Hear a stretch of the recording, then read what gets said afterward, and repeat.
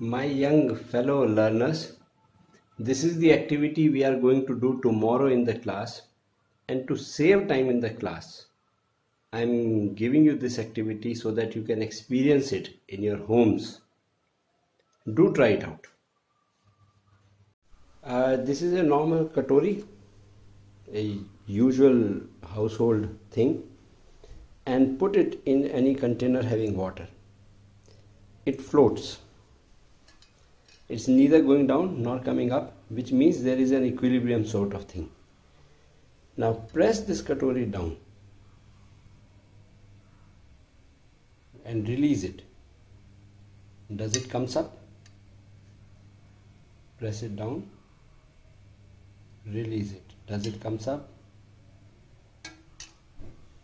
Let me show you from the side.